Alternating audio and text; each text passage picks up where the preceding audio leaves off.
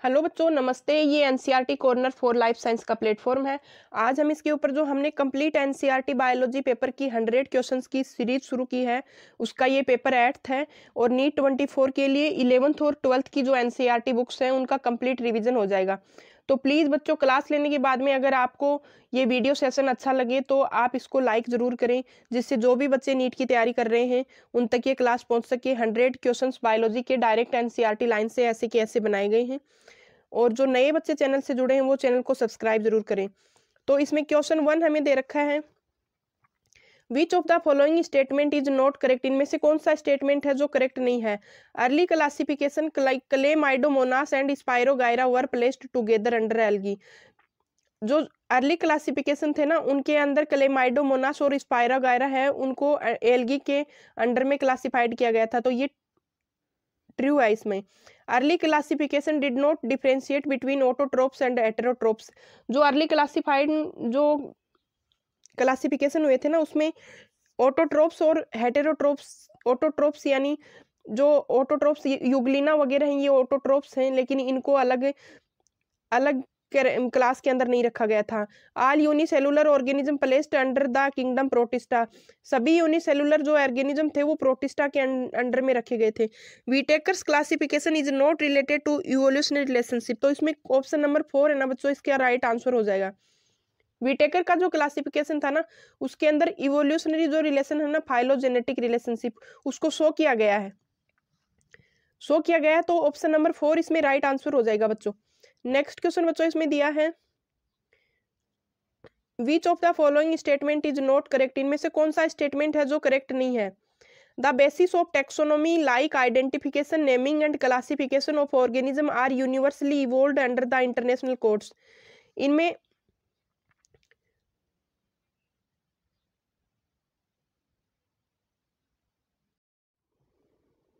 Question second दे रखा है, which of the following statement is not correct. इनमें से कौन सा स्टेटमेंट है जो करेक्ट नहीं है।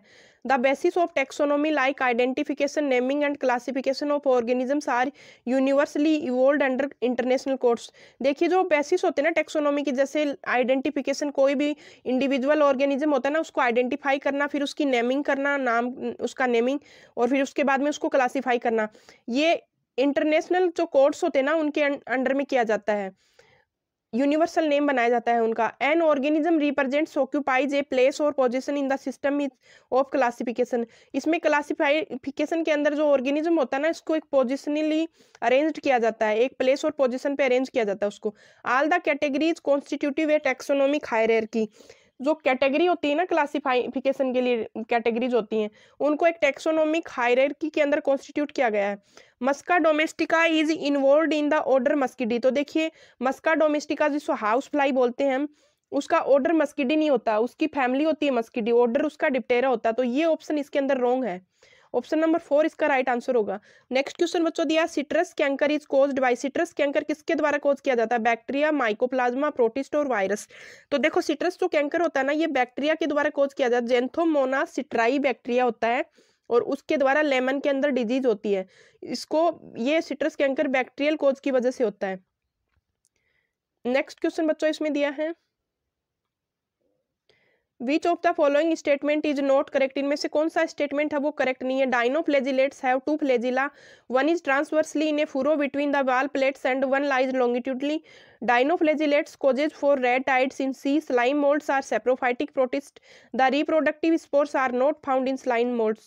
तो देखिए, डाइनोफ्लैजिलेट्स होते हैं ना, उनके अंदर 2 फ्लैजिला होते हैं, एक तो लॉन्गिट्यूडनली पाया जाता है, एक ट्रांसवर्सली पाया जाता है। ये रेड टाइड बनते हैं ना सीज के अंदर, उनके लिए ये रेस्पॉन्सिबल होते हैं डाइनोफ्लैजिलेट्स। गोनियोलेक्स होता है वो रेड टाइड्स बनाते हैं सी के अंदर। स्लाइम मोल्ड्स होते हैं ये सैप्रोफाइटिक प्रोटिस्ट होते हैं। और जो रिप्रोडक्टिव स्पोर्स होती है ना, ये पाई जाती हैं स्लाइम मोल्ड्स के अंदर, फ्रूटनिंग बॉडी के रूप में पाई जाती हैं रिप्रोडक्टिव स्पोर्स। फेवरेबल कंडीशन में ये फ्रूटनिंग बॉडीज में डेवलप हो जाते हैं और स्पोर्स बनाते हैं। स्लाइम मोल्ड्स के अंदर स्पोर्स पाए जाते हैं, रिप्रोडक्टिव स्पोर्स। ऑप्शन नंबर 4 इसका करेक्ट आंसर है। नेक्स्ट क्वेश्चन है, zygotic meiosis result in the. Zygotic जो मियोसिस होता है वो किसका रिजल्ट होता है। Haploid spores, diploid spores, both first and second. तो देखिए, जाइगोट जहाँ पे वर्ड आ जाता है ना, वहाँ पे डिप्लॉइड स्ट्रक्चर होती है, लेकिन जाइगोट के अंदर मोस्टली माइटोसिस पाया जाता है। जाइगोटिक मियोसिस, मियोसिस जहाँ पे भी वर्ड आ जाएगा वहाँ पे रिडक्शन डिवीजन हो जाती है, यानी वो हैप्लॉइड में कन्वर्ट हो जाती है। तो जाइगोटिक मियोसिस है वो हैप्लॉइड का रिजल्ट होती है। ऑप्शन नंबर 1 बच्चों इसके अंदर करेक्ट है। नेक्स्ट क्वेश्चन बच्चों इसमें दिया है, which of the following statement is incorrect regarding fungi. Fungi के लिए इनकरेक्ट पूछा statement, the mycelium is एसेप्टेड and coenocytic in phycomycetes, एनिसोगेमस and oogamous makes zygospores in phycomycetes, ascomycetes cold common sec fungi, Penicillium is the member of पेसिडियोमाइसिटीज। तो देखो fungi होती है ना, उनको 4 classes में बताया गया है एनसीईआरटी के अंदर। इसके अंदर आपको फाइकोमाइसिटीज, एस्कोमाइसिटीज, बेसिडियोमाइसिटीज और ड्यूटेरोमाइसिटीज। तो फाइकोमाइसिटीज में दिया गया कि इसकी माइसिलियम होती है ना वो एसेप्टेड और सिनोसाइटिक होती है, यानी इसके अंदर सेप्टम नहीं पाए जाते और सेप्टम वाल नहीं पाई जाती, जिसकी वजह से ये मल्टीन्यूक्लियर हो जाती है, सिनोसाइटिक कंडीशन हो जाती है। एनिसोगेमस और ऊगेमस होते हैं ना, ये जाइगोस्पोर्स बनाते हैं फाइकोमाइसिटीज के अंदर, और एस्कोमाइसिटीज है ये मोस्टली सैक फंजाई बोलते हैं इसको। तो ये ऑप्शन तीनों करेक्ट है इसमें, लेकिन ऑप्शन नंबर 4 जो दे रखा है ना ये रॉन्ग दे रखा है इसमें। बेसिडियोमाइसिटी पेनिसिलियम होता है ना, ये बेसिडियोमाइसिटीज का मेंबर नहीं होता, ये एस्कोमाइसिटीज का मेंबर होता है। ऑप्शन नंबर 4 राइट होगा इसका आंसर। नेक्स्ट क्वेश्चन है, which of the following statement is incorrect regarding prions.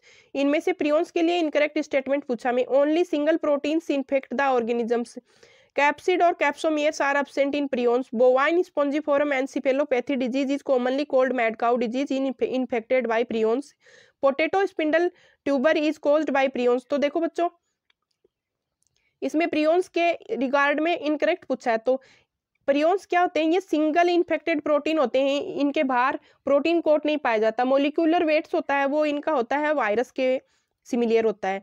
Capsid और कैप्सोमियर हैं वो अब्सेंट होते हैं प्रियोन्स के अंदर। बोवाइन स्पॉन्जिफोरम एनसिफेलोपैथी, ये बीएसई नाम से डिजीज होती है जिसको मैड काउ डिजीज बोलते हैं, ये भी प्रियोन्स से इन्फेक्टेड होती है। तो ऑप्शन ये तीनों है ना ये तो राइट दे रखे हैं इसके अंदर, लेकिन जो 4th ऑप्शन दे रखा है ना बच्चों पोटैटो स्पिंडल ट्यूबर, ये वायरॉइड्स की वजह से होती है, प्रियोन्स की वजह से नहीं होती है। पोटैटो स्पिंडल फाइबर वायरॉइड्स की वजह से होती है। Single standard low molecular weight RNA होता है जिसको वायरॉइड बोला जाता है, और पोटैटो स्पिंडल ट्यूबर जो डिजीज है वो वायरॉइड की वजह से होता है। आंसर उसका 4 राइट होगा।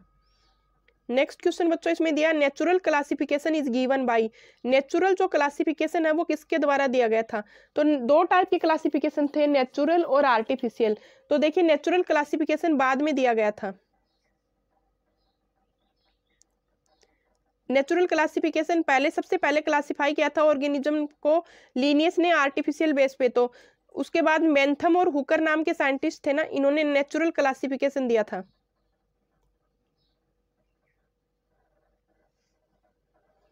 बेंथम और हुकर नाम के साइंटिस्ट थे। ऑप्शन नंबर 1 करेक्ट होगा इसमें, नेचुरल क्लासिफिकेशन इनके द्वारा दिया गया था। नेक्स्ट क्वेश्चन है, fusion between one large non motile female gamete and a similar mail gamete is termed as oogamous is found in. तो देखिए दो गेमेट्स पाए जाते हैं इसमें, motile non motile female gamete होता है, नॉन मोटाइल होगा यहाँ पे आंसर क्वेश्चन में, नॉन मोटाइल होगा,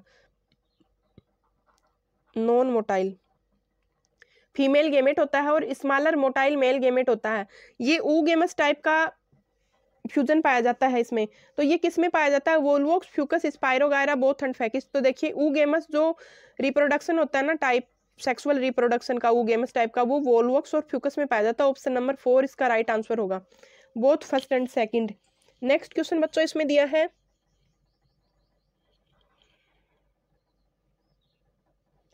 which of the following statement is incorrect regarding algae. Algae के रिगार्डिंग में इसमें इनकरेक्ट स्टेटमेंट पूछा है। Elgin हाइड्रोकोलोइड्स is made from brown algae, काराजिन is made from red algae, gelidium and gracilaria is used for ice cream and jellies, marine algae is almost 20 species are used as food.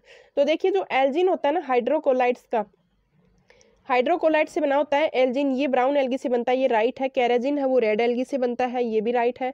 Gelidium और जो gracilaria का powder होता है ये red algae होती है, तो ये आइसक्रीम और जेलीज में यूज लिया जाता है, ये भी राइट है। तो मैराइन एल्गी होती है ना, लेमिनेरिया सार्गेसम, इनकी जो 20 स्पीसीज नहीं 70 स्पीसीज यूज में ली जाती हैं, ये है ये इनकरेक्ट दे रखा। 70 स्पीसीज होती है ना वो फूड के रूप में यूज की जाती हैं। नेक्स्ट क्वेश्चन है बच्चों, which of the following statement is incorrect regarding bryophytes. Bryophytes के रिगार्ड में इनकरेक्ट पूछा है। Sphagnum is most have taken the water holding capacity, zygotes do not undergo reduction division immediately, बाइफ्लेजिलेट mail gametes are called एंथेरोजोइड, sex organ in bryophytes are unicellular. तो देखो बच्चों, स्फेग्नम होता है, इसके अंदर वाटर होल्डिंग कैपेसिटी पाई जाती है ब्रायोफाइट्स के अंदर। ये ट्रू है। जाइगोट है, ये इमीडिएटली अंडरगो रिडक्शन डिवीजन नहीं करता, ये जाइगोट होता है, ये इमीडिएटली अंडर रिडक्शन डिवीजन यानी मियोसिस नहीं होता है इसके अंदर। बाइफ्लैजिलेटेड मेल गैमेट है ना, उसको एंथीरिजोइड्स बोला जाता है। सेक्स ऑर्गन होता है ना, वो ब्रायोफाइट्स में यूनिसेलुलर नहीं होता, मल्टी सेलुलर होता है। तो आंसर नंबर 4 इसका राइट आंसर हो जाएगा। नेक्स्ट क्वेश्चन बच्चों दिया है इसमें, ये क्वेश्चन तो आपको दिए थे प्लांट किंगडम से और बायो क्लासिफिकेशन से रिलेटेड।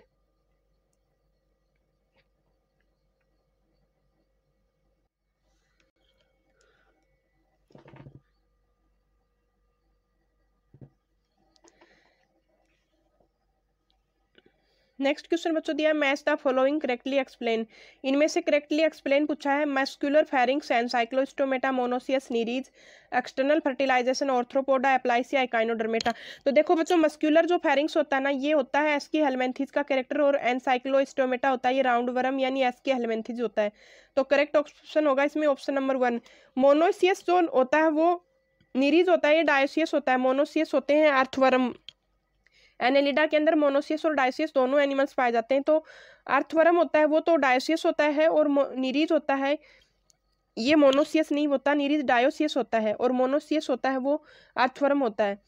हर्मेफ्रोडाइट होता है, अर्थवर्म के अंदर मेल और फीमेल एक में पाए जाते हैं। नेक्स्ट है इसमें एक्सटर्नल जो फर्टिलाइजेशन होता है वो आर्थ्रोपोडा के अंदर नहीं पाया जाता, इंटरनल फर्टिलाइजेशन पाया जाता है। अप्लाइसिया होता है, ये मोलस्क होता है, सी हेयर जिसको बोलते हैं, ये इकाइनोडर्म नहीं होता। अप्लाइसिया सी हेयर होता है और इसको बोले जाता है मोलस्क, मोलस्क के अंदर आता है ये। नेक्स्ट क्वेश्चन है ये, which of the following statement is incorrect regarding hemichordate. हेमिकोडाटा के लिए इनकरेक्ट स्टेटमेंट पूछा है। Fertilisation is internal, स्टोमोकोड is present as notochord, circulatory system is close type both first and second. तो देखो इसमें इनकरेक्ट पूछा है हेमिकोडेट के लिए। तो फर्टिलाइजेशन होता है ना वो एक्सटर्नल पाया जाता है, स्टोमोकोड होती है वो प्रेजेंट होती है नोटोकोड के लिए, और सर्कुलेटरी सिस्टम होता है वो होता है ओपन टाइप का। तो बोथ फर्स्ट एंड थर्ड है ये रॉन्ग है, इनकरेक्ट दिए हैं इसमें। ऑप्शन नंबर 4 है ये करेक्ट आंसर हो जाएगा।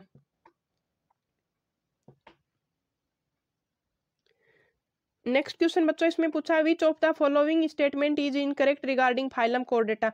कोर्डेटा के लिए इसमें इनकरेक्ट पूछा, यूरोकोर्डेट्स एंड सिफेलोकोर्डेट्स आर प्रोटोकोर्डेट्स। यूरोकोर्डेट्स और सिफेलोकोर्डेट है वो प्रोटोकोर्डेट्स के अंदर डिवाइड किए गए हैं।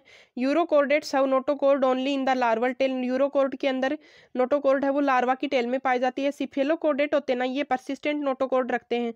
Doliolum is a सिफेलोकोर्डेट animal. तो देखिए डोलियोलम होता है वो यूरोकोर्डेट होता है। ऑप्शन नंबर 4 इसमें इनकरेक्ट है। यूरोकोर्डेट और ये दोनों प्रोटोकोर्डेट के अंदर आते हैं। यूरोकोर्डेट के अंदर लार्वा के अंदर टेल में नोटोकोर्ड पाई जाती है, और सिफेलोकोर्डेट में लाइफ टाइम परसिस्टेंट नोटोकोर्ड पाई जाती है। एम्फियोक्सस जिसको लेंसलेट बोलते हैं, ये सिफेलोकोर्डेट का एग्जाम्पल होता है। नेक्स्ट क्वेश्चन है बच्चों, फाइंड द इनकरेक्ट मैच। इसमें से इनकरेक्ट मैच पूछा, Hemidactylus garden lizard, कैलोटिस tree lizard, बंगेरस krait चिलोन turtle. तो हेमीडेक्टाइलस होती है ना बच्चों, ये गार्डन नहीं होती, वाल लिजार्ड होती है, वाल लिजार्ड। कैलोटिस होती है ये गार्डन लिजार्ड होती है। ऑप्शन नंबर 2 इसका राइट आंसर होगा।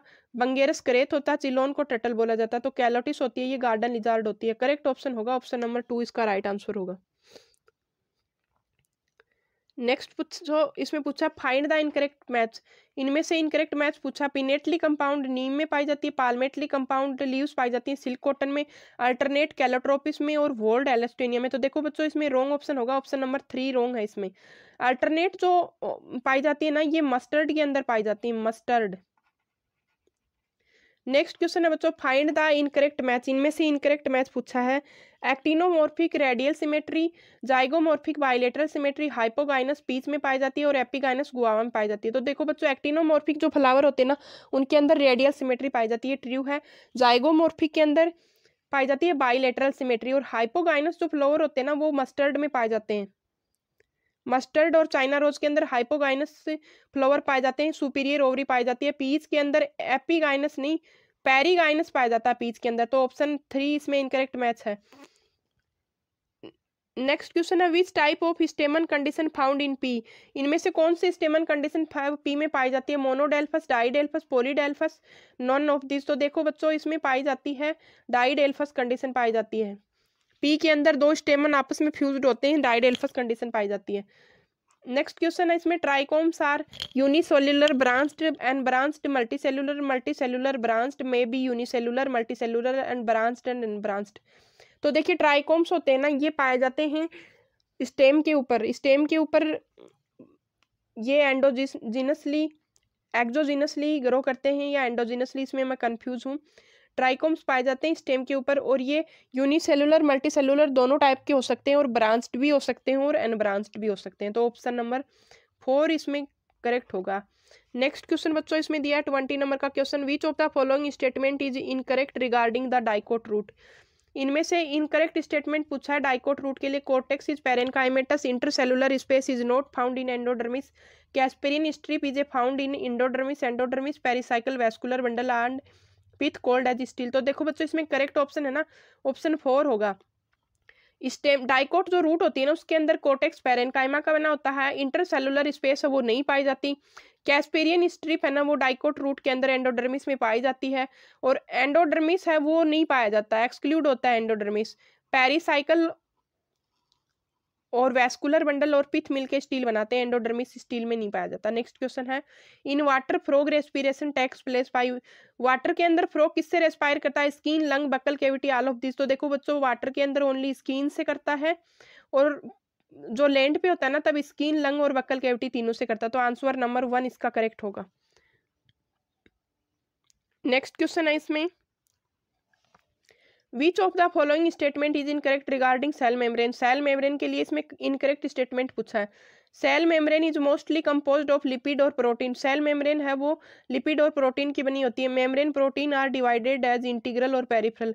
मेम्ब्रेन जो प्रोटीन होते हैं ना वो इंटीग्रली और पेरिफेरली डिवाइड होते हैं। Lipids are arranged in the membrane, the polar head towards the outside and the hydrophobic tell the inner side.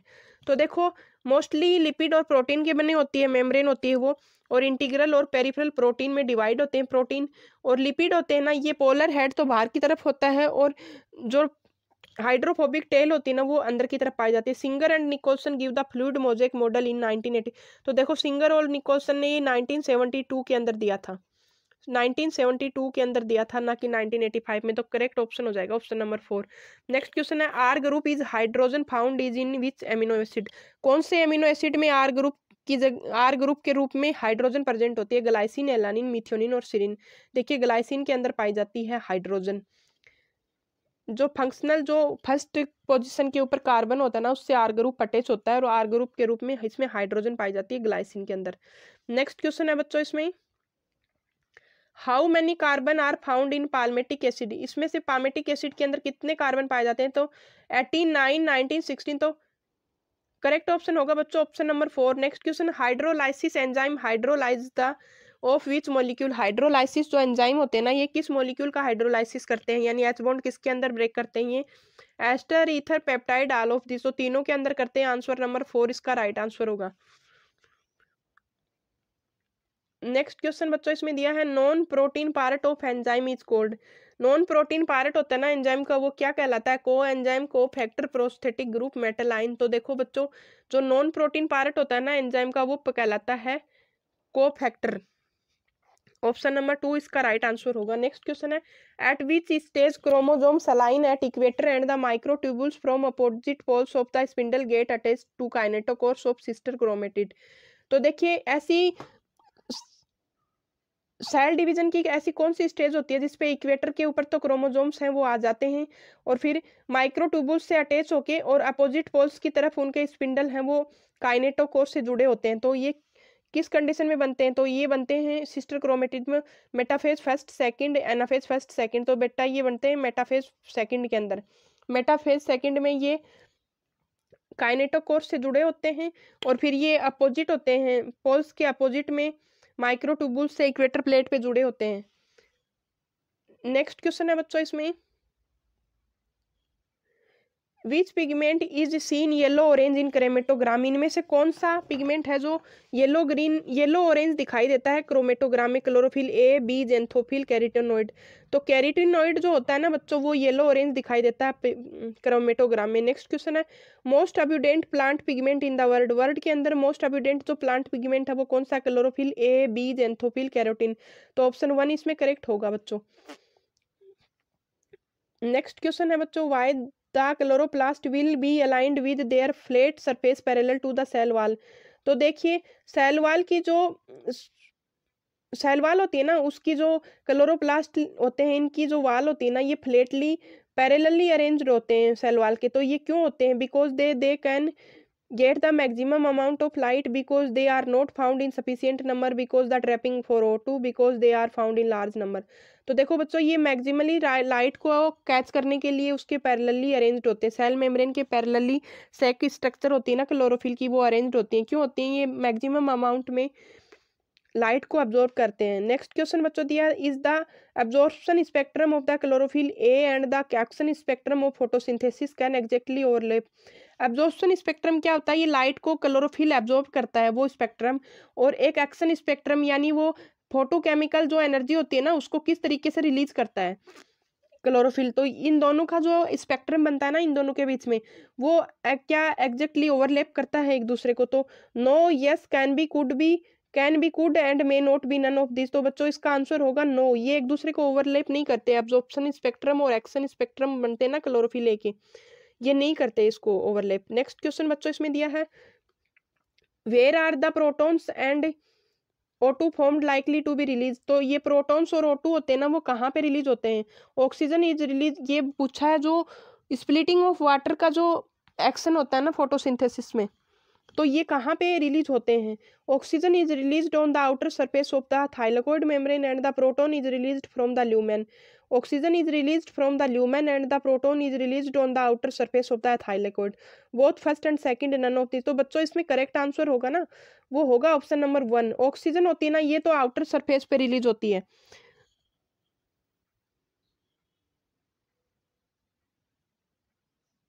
Oxygen होती है ये तो आउटर सरफेस पे होती है, थाइलेकोइड की जो आउटर सरफेस होती है ना, उस पे ऑक्सीजन रिलीज होती है।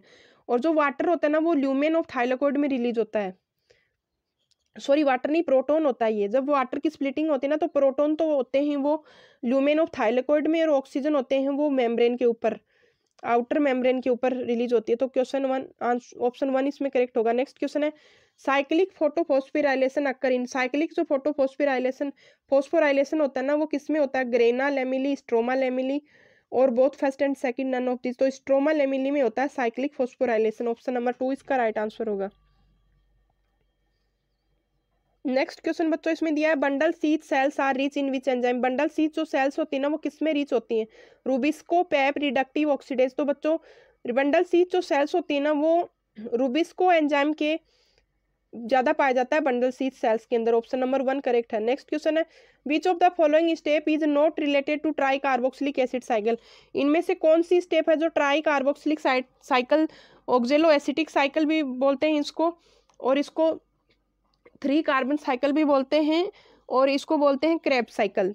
तो ये इसके रिलेटेड में ट्रू क्या नहीं है इसमें, ये पूछा है। Reduction of ऑक्जेलो acetic acid and water condensation reaction is catalyse citrate synthase. Alpha ketoglutaric acid is made by decarboxylation. Succinic acid formation is a substrate level phosphorylation. Above reaction are occur in cytoplasm. तो बेटा जी ये तीनों के तीनों reaction है ना, ये सही है इसमें। ये साइटोप्लाज्म में नहीं होती, ये माइटोकॉन्ड्रियल मैट्रिक्स में होती है। ट्राइकार्बोक्सिलिक एसिड साइकिल होता है ये माइटोकॉन्ड्रियल मैट्रिक्स में पाया जाता है। नेक्स्ट क्वेश्चन है, the RQ of carbohydrate is. RQ होता है ना कार्बोहाइड्रेट का, वो कितना होता है? जो कंप्लीट ऑक्सीडेशन होता है ना कार्बोहाइड्रेट का, तब उनकी आरक्यू वैल्यू होती है, वो होती है 1, is equal to 1। Next question बच्चों इसमें दिया है, the living differentiated cells that by now have lost the capacity to divide can regain the capacity of division under certain condition. This phenomenon is termed as। तो देखो इसमें पूछा कि कोई मैच्योर सेल होती है जो अपनी डिवाइडेशन की कैपेसिटी को लूज कर देती है, लेकिन जब सर्टेन जो कंडीशन बन जाती है रिक्वायरमेंट के लिए, तब वो अपनी कैपेसिटी को दोबारा रिगेन कर लेती है।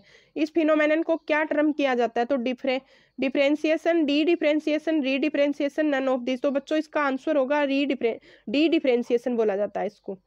नेक्स्ट क्वेश्चन है, which hormone promote the flowering in pineapple. कौन सा हार्मोन है जो पाइनएप्पल के अंदर फ्लावरिंग को प्रमोट करता है? ऑक्सिन, जिब्रेलिन, साइटोकाइनिन और इथाइलिन। तो बच्चों ऑप्शन नंबर 1 इसका राइट आंसर होगा। ऑक्सिन होता है ये फ्लावरिंग पाइनएप्पल के अंदर प्रमोट करता है। नेक्स्ट क्वेश्चन है बच्चों, which hormone is responsible for respiratory climactic. तो सबसे पहले हमें पता होना चाहिए रेस्पिरेटरी क्लाइमेक्टिक क्या होता है। जो फ्रूट राइपनिंग होती है ना, उसमें ऑक्सीडेशन का वैल्यू बढ़ जाता है। ऑक्सीडेशन वैल्यू बढ़ने की वजह से फ्रूट जल्दी राइप होते हैं, तो उसको बोला जाता है रेस्पिरेटरी क्लाइमेक्टिक। तो ये किसकी वजह से होती है? Gibberellin, ethylene, cytokinin, abscisic acid. तो बच्चों होगा ऑप्शन नंबर 2, इथाइलिन की वजह से फ्रूट राइपनिंग बढ़ती है, फ्रूट्स के अंदर ऑक्सीडेशन का प्रोसेस है वो बढ़ता है, और इसलिए रेस्पिरेटरी क्लाइमेक्टिक ज्यादा हो पाता है।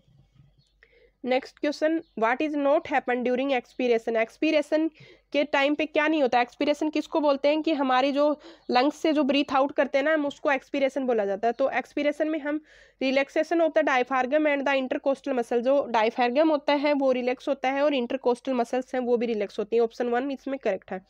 Sternum turns in the normal position, sternum है वो नॉर्मल पोजीशन पे टर्न करता है, तो ये भी ट्रू है इसमें। Reduce the thoracic volume and pulmonary volume, thoracic volume और पल्मोनरी जो वॉल्यूम है वो लेस हो जाता है, कम हो जाता है। तो ये तीनों के तीनों ऑप्शन इसमें ट्रू हैं। Decrease in the intra pulmonary pressure to slightly above the atmospheric pressure. तो देखो बच्चों, जब डिक्रीज हो जाता है ना intra pulmonary pressure, atmospheric pressure, तो इंस्पिरेशन होता है, एक्सपीरेशन नहीं होता है। एक्सपीरेशन में होता है इंट्रा पल्मोनरी प्रेशर तो होता है ज्यादा, और इन्वायरमेंटल प्रेशर होता है ना वो बच्चों होता है लो। तो ऑप्शन नंबर 4 इसके अंदर राइट है।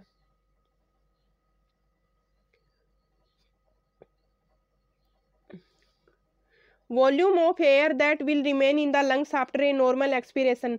नॉर्मल एक्सपीरेशन जब हम करते हैं ना, सांस को बाहर छोड़ देते हैं नॉर्मल, तो उसके बाद में जो वॉल्यूम होता है ना एयर का, वो किस उसके अंदर क्या इंक्लूड होता है? वाइटल कैपेसिटी और tidal volume, vital capacity and inspiratory capacity, total lung capacity, functional residual capacity. तो बच्चों ये बोला जाएगा फंक्शनल रेसिडुअल कैपेसिटी बोला जाएगा इसको। फंक्शनल रेसिडुअल कैपेसिटी में क्या बोला जाएगा? Expiration reserve volume, ERV plus TV tidal volume, ये दोनों मिलके क्या बनाते हैं? फंक्शनल रेसिडुअल कैपेसिटी बनाते हैं। नेक्स्ट क्वेश्चन है, what is the partial pressure of carbon dioxide in the tissues. तो पार्शियल प्रेशर होता है ना कार्बन डाइऑक्साइड का टिश्यूज के अंदर, वो कितना होता है? PCO2 टिश्यूज के अंदर कितना होता है बच्चों? 95, 45, 40, 104। तो देखिए ये होता है 45 होता है partial pressure of oxygen. Next question बच्चों इसमें दिया है, which of the following is not correct about the regulation of respiration. तो इसमें से रेगुलेशन ऑफ रेस्पिरेशन के लिए क्या करेक्ट नहीं है? Medulla oblongata is the reason for the respiratory rhythm centre. Medulla oblongata के अंदर सेंटर प्रेजेंट होता है जो रेस्पिरेटरी रिदम को कंट्रोल करता है। पोन्स pneumotaxic centre can moderate the function of the respiratory rhythm centre. जो रेस्पिरेटरी रिदम सेंटर होता है ना मेडुला ऑब्लांगेटा को, उसको मॉडरेट करने का काम कौन करता है? न्यूमोटैक्सिक सेंटर पोन्स के अंदर प्रेजेंट होता है। Receptors associated with aortic arch and carotid artery also can recognize in the change in CO2 and H+। जब ब्लड के अंदर CO2 और H+ का कंसंट्रेशन बढ़ जाता है ना, उसकी वजह से रेस्पिरेशन है वो अफेक्ट होता है। तो उसको उसकी जो रिकॉग्निशन करने के लिए रिसेप्टर्स होते हैं ना, वो एरोटिक आर्क में भी प्रेजेंट होते हैं और कैरोटिड आर्टरी में भी प्रेजेंट होते हैं। तो ये भी ट्रू है इसके अंदर। The role of oxygen in the regulation of respiratory rhythm more sufficient. तो इसमें जो रोल होता है ना ऑक्सीजन का, वो रेस्पिरेटरी रिदम सेंटर के लिए ऑक्सीजन का रोल होता है ना, वो सिग्निफिकेंट नहीं होता, इनसिग्निफिकेंट होता है। तो ये ऑप्शन है ये इनकरेक्ट है, ऑप्शन नंबर 4 इसका राइट आंसर होगा। नेक्स्ट क्वेश्चन है बच्चों, which of the following statement is incorrect regarding blood cell. Blood cell के रिगार्डिंग में इसमें इनकरेक्ट स्टेटमेंट है, WBC are the nucleated sales. WBC are 2 types, first granulocyte and non granulocyte. Monocytes are most अबुडेंट sales in WBC। Stamen is secreted by basophil. तो बच्चों इसमें option number 3 incorrect है। Monocytes होते हैं ना, वो नहीं होते, मोस्ट अबुडेंट होते हैं न्यूट्रोफिल्स। न्यूट्रोफिल्स सबसे ज्यादा WBC में पाए जाते हैं। नेक्स्ट क्वेश्चन है बच्चों इसमें, which element is required for कोगुलेटेशन of blood. Blood coagulation के लिए इनमें से कौन सी रिक्वायरमेंट्स होती हैं? फाइब्रिनोजन, थ्रोम्बोकाइनेस, कैल्शियम आयन और ऑल ऑफ दीज। तो ऑल ऑफ दीज होंगे। कोगुलेटेशन के लिए तीनों ही चाहिए, फाइब्रिनोजन भी चाहिए, थ्रोम्बोकाइनेस भी चाहिए, कैल्शियम आयन भी चाहिए। नेक्स्ट क्वेश्चन है, in reptiles which part of heart is received deoxygenated blood. Reptiles के अंदर डीऑक्सीजनेटेड ब्लड होते हैं ना हार्ट के अंदर, वो किसमें रिसीव किया जाता है रेप्टाइल्स के अंदर? Left atrium, right atrium, left ventricle, right ventricle. तो करेक्ट ऑप्शन होगा बच्चों ऑप्शन नंबर 2, राइट एट्रियम जो होता है ना, उसके अंदर डीऑक्सीजनेटेड ब्लड रेप्टाइल्स और एम्फीबियंस के अंदर डीऑक्सीजनेटेड ब्लड राइट एट्रियम के अंदर रिसीव किया जाता है। नेक्स्ट क्वेश्चन बच्चों दिया है the action potential is generated by which node to responsible for atrial contraction. जो एक्शन पोटेंशियल होते हैं ना एट्रियल कॉन्ट्रैक्शन के लिए, वो किस नोड से जनरेट किए जाते हैं? एबी नोड, ऐसे नोड, पुरकिंजे फाइबर, एबी बंडल। तो करेक्ट ऑप्शन होगा बच्चों ऐसे नोड से। एट्रियल कॉन्ट्रैक्शन के लिए जो एक्शन पोटेंशियल होते हैं वो ऐसे नोड से जनरेट किए जाते हैं। ऑप्शन नंबर 2 इसका राइट आंसर होगा। नेक्स्ट क्वेश्चन है duration of cardiac cycle is. Cardiac cycle का टाइम पीरियड पूछा 0.3 सेकंड, 0.5 सेकंड, 0.7 सेकंड, 0.8 सेकंड। तो करेक्ट ऑप्शन होगा बच्चों ऑप्शन नंबर 4। इसमें 0.8 सेकंड है ना वो कार्डियक साइकिल का ड्यूरेशन होता है।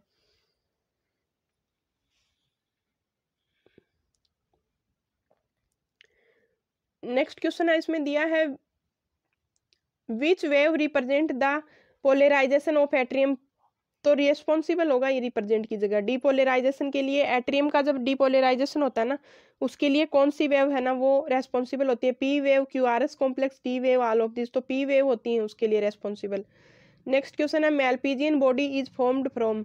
मेलपीजियन जो बॉडी होती है वो किससे फॉर्म होती है? DCT and PCT, DCT and glomerulus, बोमेंस capsule and glomerulus, glomerulus and PCT.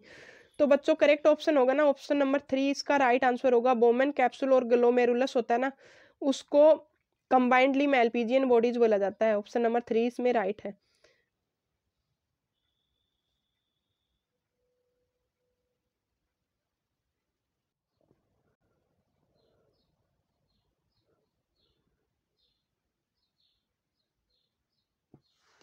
Next question है बच्चों इसमें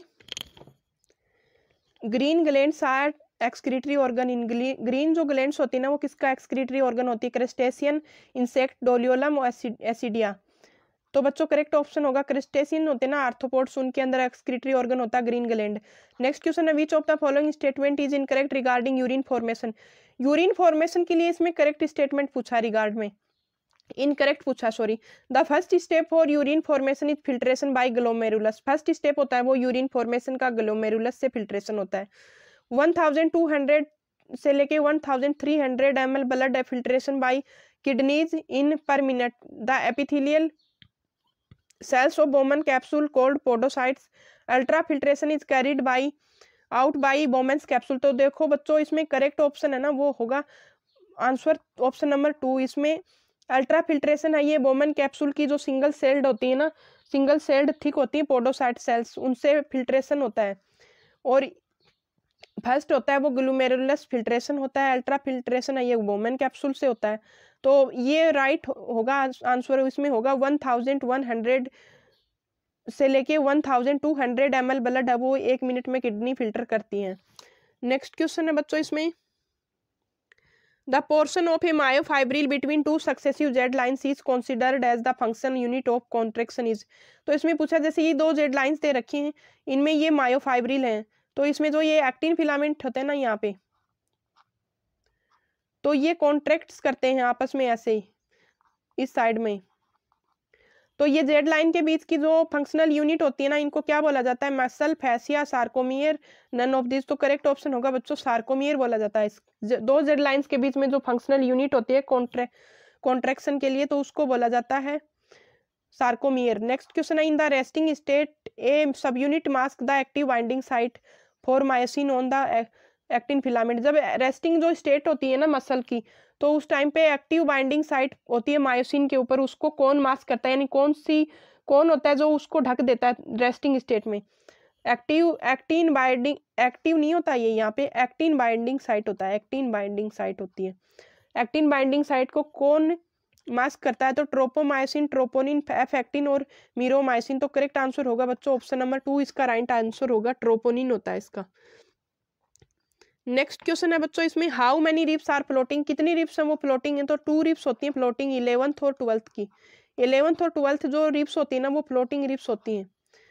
नेक्स्ट क्वेश्चन है saddle joints found between. Saddle joints किसके बीच में पाया जाता है? सिनोवियल जॉइंट होता है और कंप्लीटली मूवेबल होता है। सैडल जॉइंट किसके बीच में पाया जाता है? Carpals and metacarpals, humerus and pectoral girdle, knee joint between Atlas and axis.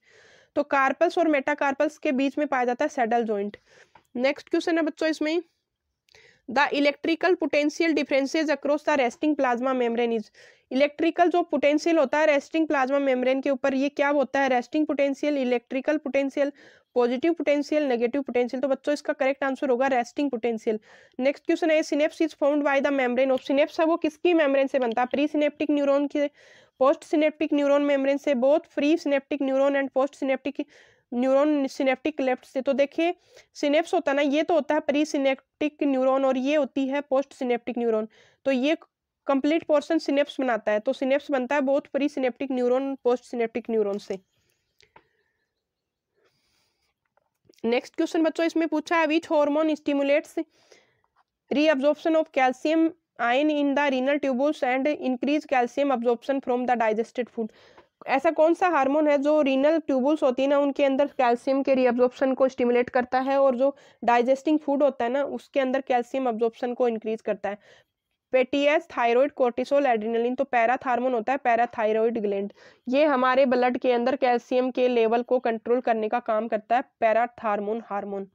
Next question है, रप्चर फॉलिकल इन फीमेल्स से सीक्रेट विच हार्मोन। तो रप्चर फॉलिकल होती है वो क्या होती है? कॉर्पस ल्यूटियम होती है, कॉर्पस ल्यूटियम। तो कॉर्पस ल्यूटियम होती है, ये कौन सा हार्मोन सीक्रेट करती है? ये करती है प्रोजेस्टेरोन, प्रेगनेंसी मेंटेनिंग हार्मोन जिसको बोला जाता है प्रोजेस्टेरोन, स्टीरॉयड हार्मोन होता है। नेक्स्ट क्वेश्चन बच्चों इसमें पूछा है, गोनेडोट्रोपिन्स आर, गोनेडोट्रोपिन्स कौन से होते हैं?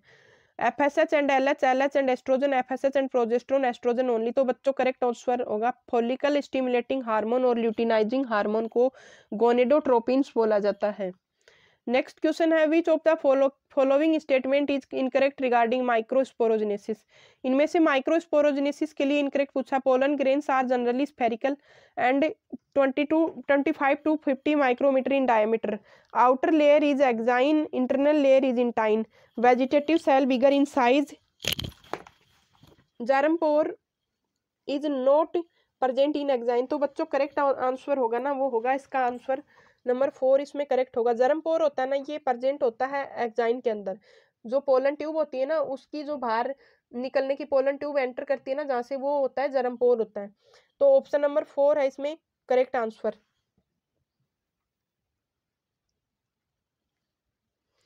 Find out the option which represents incorrect match. इनमें से कौन सा ऑप्शन है वो इनकरेक्ट मैच को रिप्रेजेंट करता है? Sertoli cells nutrition to the germ cell. Sertoli cells होती हैं जर्म सेल को नरिश करने का काम करती है। मेल जर्म सेल होती हैं मियोटिक डिवीजन से स्पर्म बनाती हैं। इंटरसीशियल जो सेल होती है वो एंड्रोजन सिक्रेट करती हैं। इम्यूनोग्लोबुलिनली कॉम्पिटेंट सेल हैं, ये सेमिनिफेरस ट्यूबुल्स में नहीं पाई जाती हैं, ये सेमिनिफेरस ट्यूबुल्स में नहीं पाई जाती हैं। ऑप्शन नंबर 4 इसमें इनकरेक्ट मैच है। Next question, in human female ovaries are primary sex organ. Human ovary होती है ना फीमेल के अंदर, वो प्राइमरी सेक्स ऑर्गन होती है। क्यों होती है? Produce male female gamete, secret female sex hormone, both first and second have role in lactation. तो करेक्ट ऑप्शन होगा ये दोनों रोल प्ले करती हैं, फीमेल गेमेट्स को प्रोड्यूस करती हैं और सेक्स हार्मोन का सिक्रेशन करती हैं।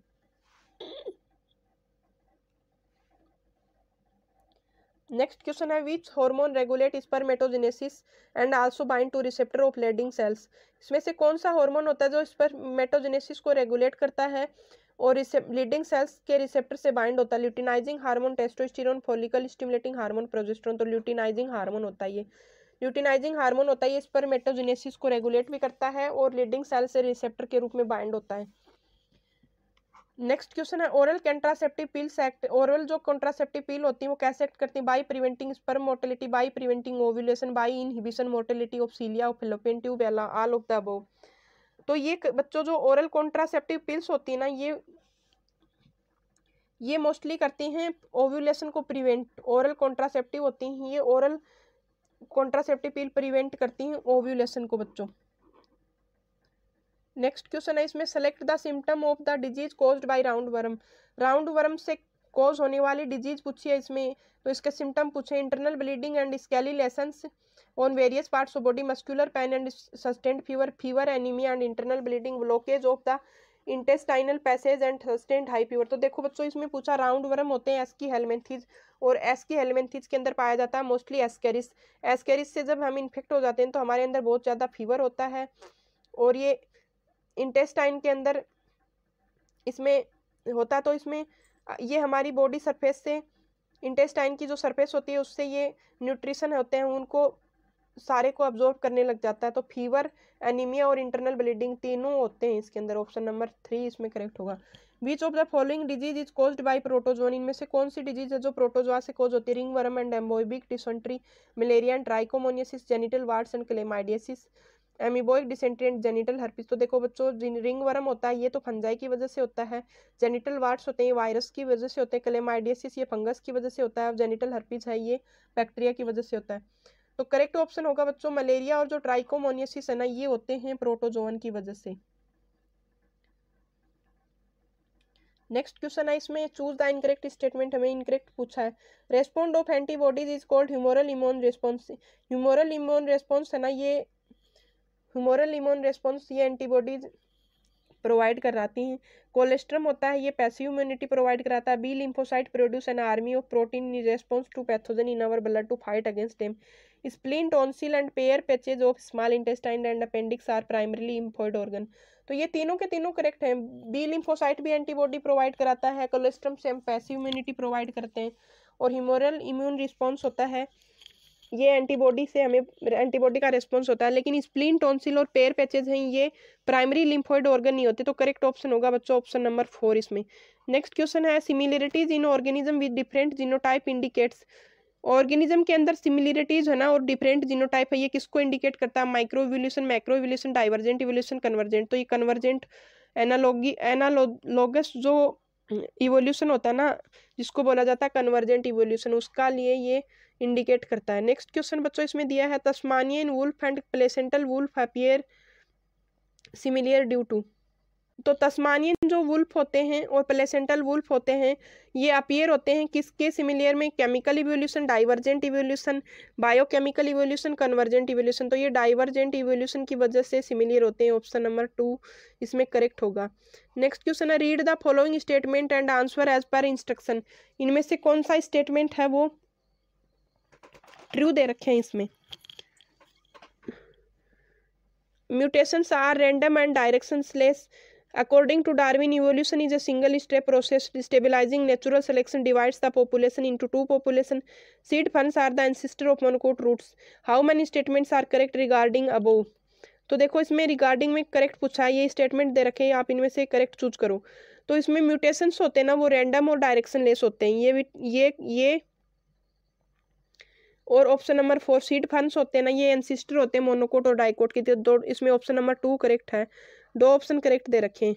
नेक्स्ट क्वेश्चन बच्चों इसमें दिया हेर्बीवोरस and plant appear to more adversely affected by competition than carnivorous. A species whose distribution is restricted to a small geographical area due to presence of a competitively superior species is called competitive exclusion principle.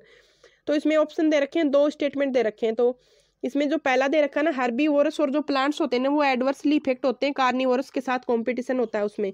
और second option में दे रखा है जो species होती है ना small geographical area के अंदर जो रिस्ट्रिक्शन जिसका डिस्ट्रीब्यूशन होता है यानी स्मॉल एरिया के अंदर ही पाई जाती हैं, जो उसके अंदर अगर आप उसमें कॉम्पिटेटिव जो सुपीरियर स्पीसीज है ना उसकी प्रेजेंस में रेस्ट्रिक्टेड हो जाती हैं, ये कॉम्पिटेटिव एक्सक्लूशन प्रिंसिपल होता है। तो कॉम्पिटेटिव एक्सक्लूशन प्रिंसिपल का ये रॉन्ग दे रखा, जो गोसे का रूल था ना ये रॉन्ग दे रखा। उसमें 2 स्पीसीज हैं वो सेम रिसोर्सेज के लिए काम करेंगी और उसमें से जो कमजोर जो स्पीसीज होगी ना वो वहां से नेग्लेक्ट कर दी जाएगी। तो ये होता है गोसे का एक्सक्लूशन कॉम्पिटेटिव एक्सक्लूशन प्रिंसिपल। तो इसमें ऑप्शन नंबर 1 राइट है, सेकंड वाला रॉन्ग है। तो ऑप्शन सेकंड इसमें करेक्ट होगा। नेक्स्ट क्वेश्चन बच्चों इसमें दिया है which of the following are correct in natural food chain exist not food web, ये रॉन्ग है। जीन फ्लो आकर बिटवीन 2 डिफरेंट पॉपुलेशन, ये भी रॉन्ग है। Flow of energy in ecosystem is linear, ये ट्रू है। All ecosystem are constant in size, wrong है। Plant capture only 2 to 10% of PAR, पार का क्या कि 2 से 10% प्लांट्स कैप्चर करते हैं, ये ट्रू है। इकोसिस्टम का साइज कांस्टेंट नहीं होता, ये रॉन्ग है। एनर्जी फ्लो होता है वो लीनियर होता है, ये ट्रू है। जीन फ्लो है वो 2 डिफरेंट पॉपुलेशन के बीच में नहीं पाई जाती, सिंगल पॉपुलेशन के बीच में जीन फ्लो पाया जाता है। नेचर होता है ना फूड चैन का वो फूड वेब भी बनाता है। तो इसमें करेक्ट ऑप्शन होगा जब उसमें ऑप्शन 3 और 5 है ना ये राइट है। तो करेक्ट ऑप्शन होगा ऑप्शन नंबर 4 इसमें राइट होगा। रॉन्ग, इसमें रॉन्ग ऑप्शन पूछे ना, इनकरेक्ट पूछे हैं। इनकरेक्ट में होगा, सॉरी बच्चों, इनकरेक्ट में होगा, इसमें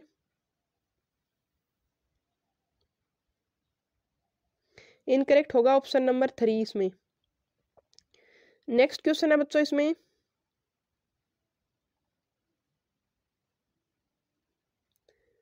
the term evil quarter is related with the, evil quarter term है वो किससे रिलेटेड होती है? 4 major causes population growth, 4 major causes for forest loss, 4 major causes of biodiversity loss, 4 major causes of sacred groups.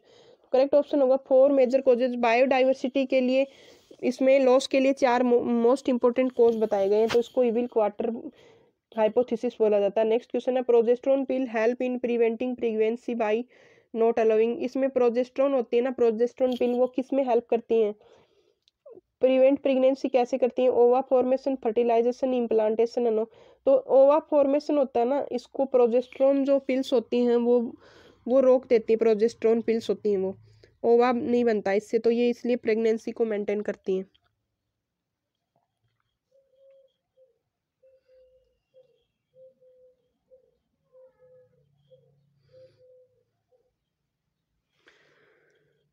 Which of the following sexually transmitted disease are not completely curable. इनमें से कौन सी transmitted STD हैं वो completely curable नहीं है? क्लेमाइडियसिस, gonorrhoea, trichomoniasis, कैनक्रोइड, syphilis, genital wards, ads, syphilis, hepatitis B, ads, genital herpes और hepatitis B. तो देखिए, अगर आप कोई भी एड्स, जेनिटल हर्पीज और हेपेटाइटिस बी से इन्फेक्ट हो गया ना, तो वो कम्प्लीटली क्यूरेबल नहीं होती। आप उससे अगर मेडिसिन टाइम पे अंडर प्रिस्क्रिप्शन होता है ना, उसके आप अगर मेडिसिन लेते रहोगे तो आप उससे रिलीफ ले सकते हो, लेकिन कंप्लीटली क्यूरेबल नहीं है ये। ऑप्शन नंबर 4 इसमें राइट होगा। नेक्स्ट क्वेश्चन है, select the correct statement regarding the gift procedure. Over collected from a female, ओवा होगा इसमें, ओवा collected from a female donor are transfer to the fallopian tube to facilitate zygote formation. Zygote is collected from a female donor and transfer to the fallopian tube. Zygote is collected from a female donor transfer to the uterus. ओवा collected from a female donor are transferred in the uterus. तो बच्चों इसमें right answer होगा ना, वो होगा zygote है ना, वो फीमेल से कलेक्ट किया जाएगा और यूट्रस के अंदर ट्रांसफर किया जाएगा। एक फीमेल से जाइगोट को कैरी करके और उसको अनोदर यूट्रस में ट्रांसफर करेंगे, उसको जिफ्ट का प्रोसीजर बोलते हैं। ऑप्शन नंबर 3 इसमें रिक्वायरमेंट है वो करेक्ट है इसमें।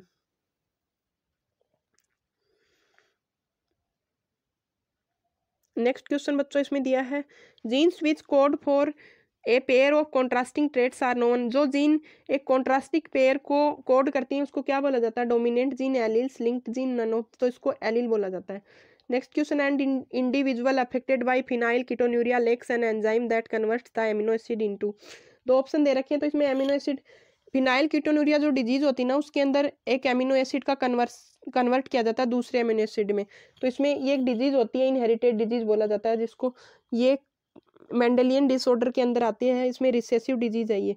Tyrosine, phenyl alanine, phenyl alanine, tyrosine, होमोजेनेस्टिक acid, phenyl alanine, होमोजेनेस्टिक acid, tyrosine. तो देखो इसमें करेक्ट ऑप्शन होगा ऑप्शन नंबर 2। फिनाइल जो एलानिन होता है ना, वो टायरोसिन में एक एंजाइम की कमी हो जाती है, उसकी वजह से फिनाइल जो एलानिन होता है ना, वो टायरोसिन में कन्वर्ट नहीं हो पाता, वो बना लेता phenyl pyruvate acid, phenyl pyruvate बना लेता। तो ऑप्शन नंबर 2 इसका राइट आंसर हो जाएगा। नेक्स्ट क्वेश्चन है बच्चों इसमें, grass super is an example of x type of sex determination in which the mails have. Grass super के अंदर एक्सो टाइप का सेक्स डिटर्मिनेशन पाया जाता है, जब उसमें मेल्स में क्या होता है? Only 1 chromosome, 1 Y chromosome, 2 x chromosome, no x chromosome. तो बच्चों इसमें ओनली 1 क्रोमोजोम पाया जाता है, x chromosome, single x chromosome पाया जाता है ग्रास सुपर के मेल के अंदर। नेक्स्ट क्वेश्चन है, failure of cytokinesis after telophase stage of cell division results in an increase in A whole set of chromosomes in an organism, the phenomenon is called. तो देखिए, telophase के बाद में जो साइटोकाइनेसिस का प्रोसेस होता है ना, वो कई बार हो नहीं पाता, ओनली कैरियोकाइनेसिस होके रह जाता है। तो जो होल सेट होता है ना क्रोमोजोम्स का, वो ऑर्गेनिज्म में पाया जाता है। ये फिनोमेना क्या कहलाता है? तो ये phenomena polyploidy, aneuploidy, haploid, diploid. तो ये पॉलीप्लॉइडी टर्म होती है जब कैरियोकाइनेसिस हो जाता है लेकिन साइटोकाइनेसिस नहीं हो पाता, तो क्रोमोजोम का कंप्लीट सेट होता है ना, वो ऑर्गेनिज्म के अंदर आ जाता है, तो उसको बोला जाता है पॉलीप्लॉइडी। नेक्स्ट क्वेश्चन है the mutations that involves addition deletion और substitution of single base pair is in A gene are refer to as point mutation, lethal, silent, retrogressive. तो इसको बोलते हैं पॉइंट म्यूटेशन। जब सिंगल बेस पेयर का deletion, addition और substitution होता है ना, तो उसको बोला जाता है पॉइंट म्यूटेशन, जो पाया जाता है सिकल सेल एनीमिया के अंदर। नेक्स्ट क्वेश्चन है synthesis of DNA from RNA is explained bye. DNA के आरएनए से डीएनए बनने का सिंथेसिस है, वो आरएनए से जब डीएनए बनता है तो ये किससे किससे एक्सप्लेन किया जाता है? Central dogma,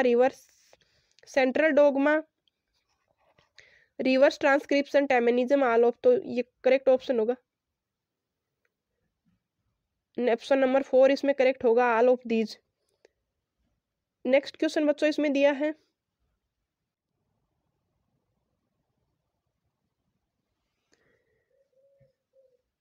in eukaryotes of process of splicing of primary transcript involves. Primary transcription का जो स्प्लाइसिंग का प्रोसेस होता है ना यूकेरियोट्स के अंदर, उनके अंदर क्या इन्वॉल्व किया जाता है? Removal of intron, capping eight 5 days and telling at 3 days and. तो ये करेक्ट होगा इसके अंदर आंसर नंबर 4। इसके अंदर इंट्रॉन को रिमूव भी किया जाता है, कैपिंग 5 days एंड पे की जाती है और टेलिंग होती है वो 3 days एंड पे की जाती है।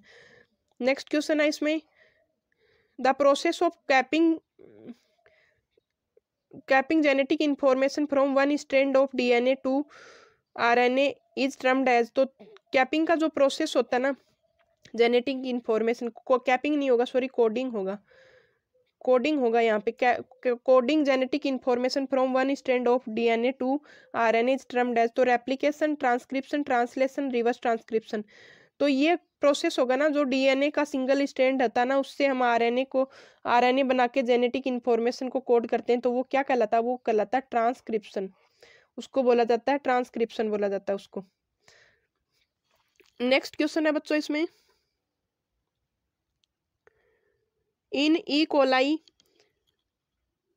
The lake operon gate switch on when. E coli के अंदर लेक ओपेरोन को स्विच ऑन किया जाता है जब, यानी ई कोलाई में लेक ओपेरोन से कब शुरू होता है? Lactose is present and it binds to the repressor binds to operator, RNA polymerase bind to the operator, lactose present and it binds to the RNA polymerase. तो lake operon, E coli के अंदर lake operon होता है, वो कब शुरू होता है? स्विच ऑन यानी कब शुरू होता है वो? तो उसमें जब लैक्टोज तो प्रेजेंट होता है और ये आरएनए पॉलीमरेज से जुड़ता है लैक्टोज। तो करेक्ट ऑप्शन होगा ऑप्शन नंबर, ये तो रॉन्ग है इसमें, ऑप्शन नंबर करेक्ट होगा सॉरी, ये रिप्रेसर से जुड़ता है। करेक्ट ऑप्शन होगा बच्चों इसमें लैक्टोज होता है प्रेजेंट और ये रिप्रेसर से जुड़ता है, ऑप्शन नंबर 1 करेक्ट होगा। नेक्स्ट क्वेश्चन होगा with regard to mature mRNA in eukaryotes. Mature mRNA के अंदर यूकैरियोट्स में क्या होता है, क्या पाया जाता है? Both axon and intron are absent, both exons introns are present, axon present intron absent, intron present axon absent. तो बच्चों इसमें करेक्ट ऑप्शन होगा ऑप्शन नंबर 3, एक्सोन तो प्रेजेंट होते हैं और इंट्रोन एब्सेंट होते हैं। जो मैच्योर एमआरएनए होता है ना यूकैरियोट्स के अंदर, उसके अंदर एक्सोन तो प्रेजेंट होते हैं और इंट्रोन होते हैं वो एब्सेंट होते हैं।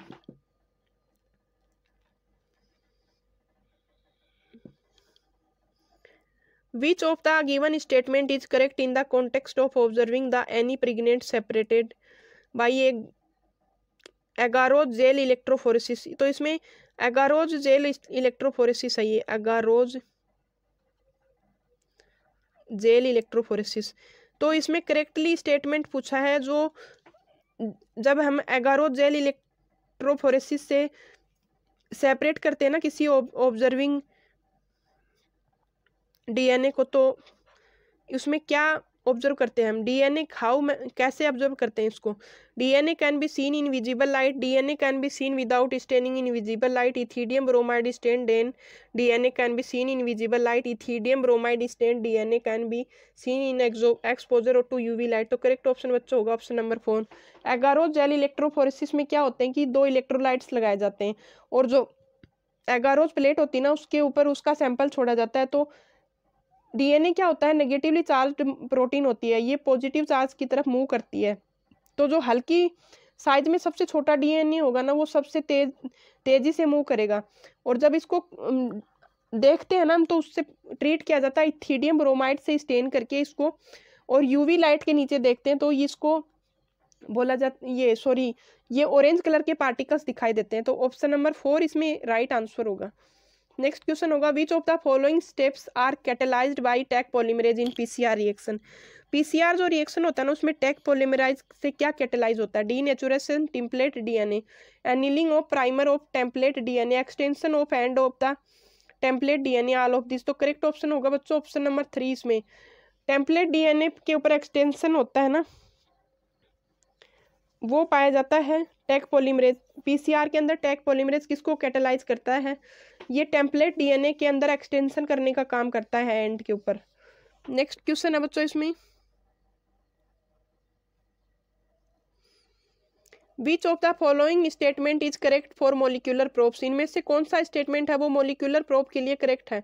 Used detect the complementary sequence in nucleic acid samples, used to introduce recombinant DNA into an animal cell, used to cut DNA at random position, facilitate the multiplication of DNA. तो देखो ये complementary जो sequence होती है ना nucleic acid samples की, उसको detect करने का काम करता है। डीएनए और आरएनए की जो कॉम्प्लीमेंट्री सीक्वेंस होती है ना उसको डिटेक्ट करने के लिए मॉलिक्यूलर प्रोब्स का यूज किया जाता है। ऑप्शन नंबर 1 इसमें राइट आंसर होगा। नेक्स्ट क्वेश्चन है advantage of using east rather than bacteria as recipient cell for the recombinant DNA of eukaryotes is the that east can. तो ईस्ट होता है ना वो बैक्टीरिया की रेफर में ज़्यादा एडवांटेजेबल होता है रिकॉम्बिनेंट डीएनए टेक्नोलॉजी के अंदर, जब हम यूकैरियोट्स के अंदर यूज़ करते हैं ना। तो क्यों होता है ये, इसका ये एडवांटेजेबल क्यों होता है बैक्टीरिया की बजाय ईस्ट को ज़्यादा काम में क्यों लिया जाता है? Produce restriction enzyme excise introns from the RNA, transcription removal methyl groups, reproduce more rapidly. तो देखो करेक्ट ऑप्शन बच्चों होगा इसमें option number 2।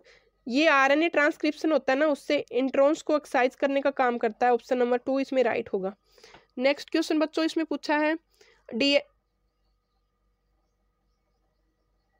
DNA fingerprinting refers to. DNA fingerprinting है इससे क्या रेफर करती है? Molecular analysis of profiles of DNA sample, analysis of DNA sample using imprinting device, techniques used for chemical analysis of different specimen of DNA, techniques used for identification of fingerprint of individual. तो DNA fingerprinting है ना ये molecular analysis करती है DNA sample को profile करके। DNA sample का polymorphism यानी डीएनए की एक से ज़्यादा कॉपीज बना के और फिर उनका मोलिकुलर एनालिसिस इसके अंदर किया जाता है। नेक्स्ट क्वेश्चन होगा बच्चों when to similar species live on the same area they may evolve to become more different in order to. जब दो सिमिलर स्पीसीज होती हैं एक सेम एरिया के अंदर होती हैं तो ये क्या डिफरेंस होती हैं, इसके ऑर्डर में क्या डिफरेंस पाया जाए? Drive the other species to extinction, reduce competition, use up the other species resources, reduce genetic variation. तो देखो बच्चों जो सिमिलर स्पीसीज होती है ना उनके बीच में ये दूसरी स्पीसीज के लिए एक्सटिंक्ट नहीं करेंगी। इसके अंदर सबसे कम कंपटीशन पाया जाएगा। जो सिमिलर स्पीसीज पाई जाएंगी ना उनके अंदर सबसे कम कंपटीशन पाया जाएगा। ये दूसरी स्पीसीज के रिसोर्सेज को यूज भी नहीं करती हैं और रिड्यूस होता है ना वो जेनेटिक मटेरियल को रिड्यूस, जेनेटिक वेरिएशन इसके अंदर कम पाए जाते हैं। तो इसमें रिड्यूस कंपटीशन सबसे लेस कंपटीशन इसमें पाया जाएगा। नेक्स्ट क्वेश्चन है इसमें which is of the following statement is correct. इनमें से कौन सा स्टेटमेंट है वो करेक्ट है? The number of organism can decrease but never increase upon A population reach its carrying capacity, all population experiences exponential growth once they reach carrying capacity, A population always grow rapidly once it reaches it's carrying capacity, limiting factors can influence the number of organism in A population once it reach carrying. तो देखिए इसमें correct पूछा है तो correct option होगा 4। जब कोई भी पॉपुलेशन कैरिंग कैपेसिटी के पास जाती है ना तो जो लिमिटेड फैक्टर्स होते हैं ना वो उसके नंबर्स को इन्फ्लुएंस कर सकते हैं यानी कम कर सकते हैं उसके। ऑप्शन नंबर 4 होगा इसका राइट आंसर। नेक्स्ट क्वेश्चन है बच्चों pyramids of biomass of A grazing, pyramids पाए जाते हैं ना बायोमास, ग्रेजिंग फूड चेन होती है ना उसका बायोमास का पिरामिड कैसा होता है? Gradual decrease in biomass from apex to base, gradual decrease in biomass from producer to the tertiary consumers, gradual increase of the biomass from producer to the tertiary consumer, no change in biomass. तो देखिए grazing जो food chain होती है ना उसका biomass का pyramid होता है ना बच्चों वो होता है ये प्रोड्यूसर से लेके और टर्सरी कंज्यूमर तक बायोमास होता है ना, ये ग्रेजुअली डिक्रीज होता है, यानी इन्वर्टेड बन जाता है। सॉरी, इन्वर्टेड नहीं बनता, ये राइट पोजीशन में ही बनता है ये। नेक्स्ट क्वेश्चन है, which species is most likely to be positively selected by natural selection. इनमें से कौन सी स्पीसीज हैं जो पॉजिटिवली सिलेक्ट की जाती है नेचुरल सिलेक्शन में? One with a large gene pool, one with a medium gene pool, one with A small gene pool. No correlation exist between gene pool and natural selection. तो इसमें correct option होगा one with a large gene pool. जिसका large gene pool पाया जाता है ना, वो positively select की जाती है नेचुरल सिलेक्शन के लिए। नेक्स्ट क्वेश्चन होगा बच्चों, कैरिंग कैपेसिटी है ना, वो क्या होती है? Maximum number of individual which an environment can sustain, minimum number of individual which an environment can sustain, both first and second, none of this. तो करेक्ट ऑप्शन होगा बच्चों ऑप्शन नंबर 1। मैक्सिमम नंबर्स होता है individual का जो environment carry कर सकता है। नेक्स्ट क्वेश्चन है, next and last, which of the following is not an invasive alien species in the Indian context. Indian context के अंदर इनमें से कौन सी इन्वेजिव स्पीसीज नहीं है? Lantana, pitcher plant, parthenium, Eichhornia. तो पिक्चर प्लांट है वो इन्वेजिव स्पीसीज नहीं है। इन्वेजिव स्पीसीज किसको बोले? तो जो फॉरेन स्पीसीज होती हैं, जो हमारी कंट्री का में नहीं थी, दूसरी कंट्रीज में थी, बाद में वो हमारी कंट्री में भी इंट्रोड्यूस हो गई, उनको बोला जाता है इन्वेजिन एलियन स्पीसीज। तो पिक्चर प्लांट है ये एंडेमिक स्पीसीज है सुंदरवन की। तो ये थी बच्चों आज की 100 क्वेश्चंस की क्लास। अगर आपको क्लास अच्छी लगी हो तो प्लीज़ सेशन को लाइक जरूर करें, नए बच्चे हैं वो सब्सक्राइब करें चैनल को, और क्लास को नीट वाले बच्चों के बीच में शेयर भी करें। Thank you.